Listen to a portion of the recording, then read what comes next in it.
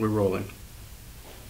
Hi, my name is Omar and I'm owner of Mena Video and Photography, and we're putting together a web series, and the web series is to give you insight into some of the things that a lot of brides, as they're planning their wedding, may not know what to do when it comes to selecting their photographer.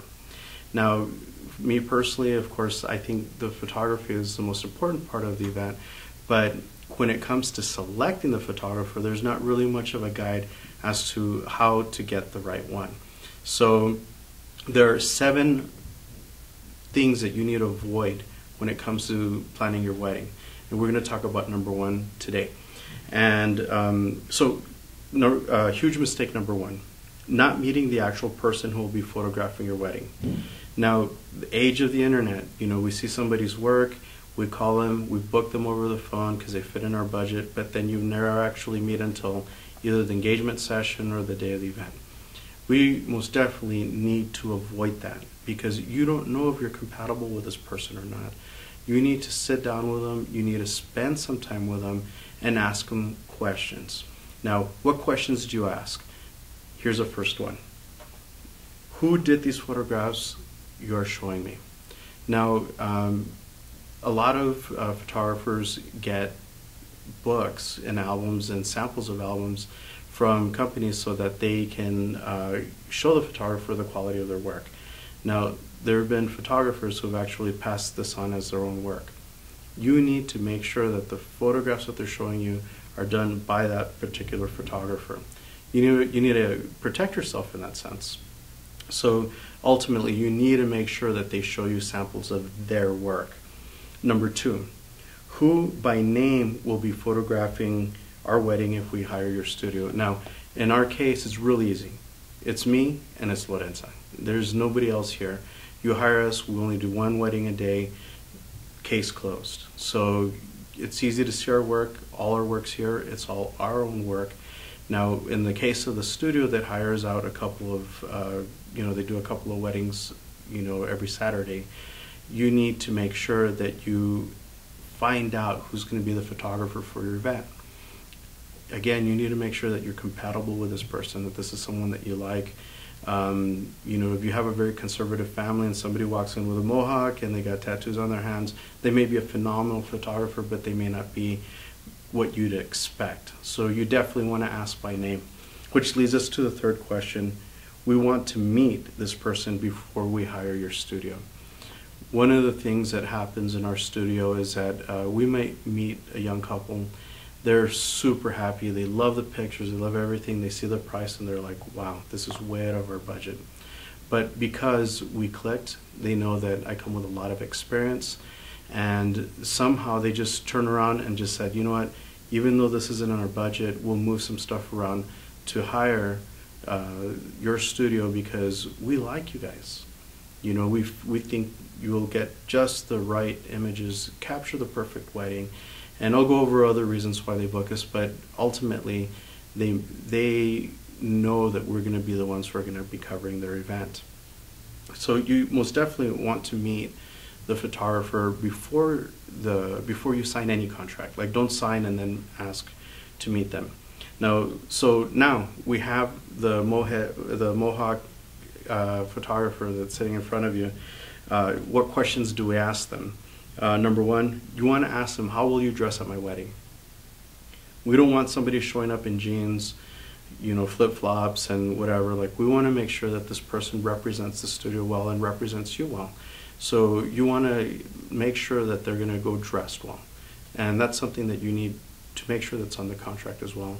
If you require a tuxedo, the photographer should know well in advance. Not all photographers own a tuxedo, and if you let them know the week before, they may not be able to get the tuxedo with enough time. Like, it shouldn't be an expectation. It should be something that you guys talk about before you sign the contract. Number 2, did you do all the samples of the wedding photography we saw in the sample books? If not, show us your work, please. This goes back again where we were talking about, you walk in, you fall in love with the pictures, but that may not be the photographer that shows up. It may be the owner who took those pictures, but the owner may not do event photography anymore. So it is important to educate yourself again that the work that you're seeing in these sample books are the actual work of the photographer who's going to be taking the pictures at your event. Number 3, how long have you been photographing weddings? Now, this could be misleading because someone could say 10 years, but maybe they've only done 2 weddings. So you want to ask not just how long they've been photographing, but you want to make sure how many events they've photographed. And in the case of our studio, we're over 300 events. So we're extraordinarily experienced when it comes to wedding photography, quinceañera, and events. So you want to make sure that these guys aren't learning on your special day.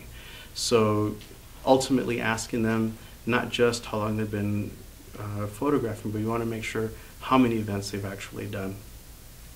And a good question, and isn't something we always think about, but before you leave our wedding, who do you check with first to see if there's anything else we would like you to do? Now, generally, we've bucked a lot of traditions when it comes to the weddings, but on this particular question, what I do with a lot of my clients is I ask them to delegate this to a maid of honor, best man, or mom. And those are folks that know the family and may be like, oh, you know what, did you get a picture with, my aunt? This is the first time she's ever been here. She flew in just for the wedding. Because as a couple, you might be distracted and may just turn around and be like, no, you did a great job, take care. But then at the end, you're thinking, oh man, I wonder if he got this picture. So you ultimately want to make sure that the photographer checks in before he leaves. For me, just to kind of make sure that I check in, I like to take a picture with a couple before I leave. That way, I have, number one, I have a nice memory with a couple, but at the same time, it gives them the opportunity to say, oh, you know what, a coworker showed up late, let's take a picture. So you ultimately want to make sure that they check in before you absolutely leave. You want to ask, how long will they be at the wedding? One of the things is maybe your packet's only 4 hours long. Your event ends at 2 o'clock.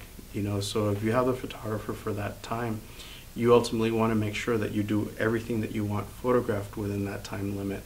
So asking them how long they'll be there is super important. And then, of course, the last one, do you work from a checklist of photos? Now,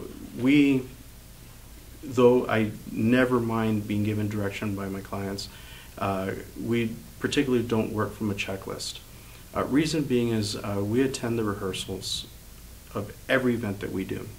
It's important for us to attend the rehearsal because that's where I meet the VIPs. I meet grandma, I meet both sets of parents, I meet the VIPs, I meet the godparents, I meet everybody because they're part, Friday if you have the rehearsal, they're there, at the church. And this gives you an opportunity to talk to the court.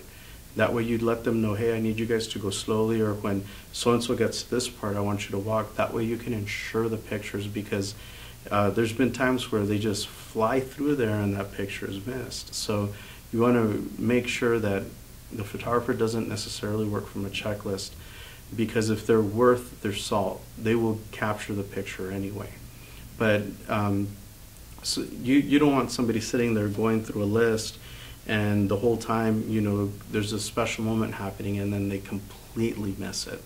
So giving them direction is one thing, working from a checklist is something else. So ultimately you want to make sure that the photographer is around. We go to the rehearsal. That's the way we avoid ever having to work off a checklist.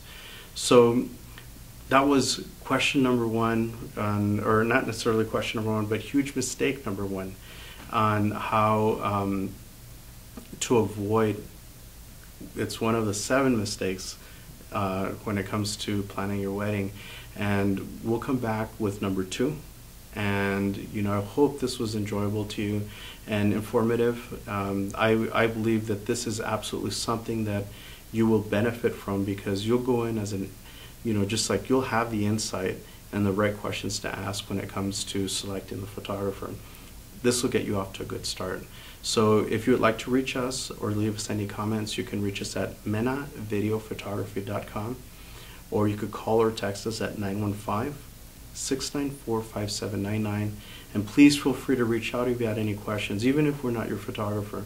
We would love to be able to get some feedback from you on how this series benefits you. So thank you for tuning in, and we'll see you next time.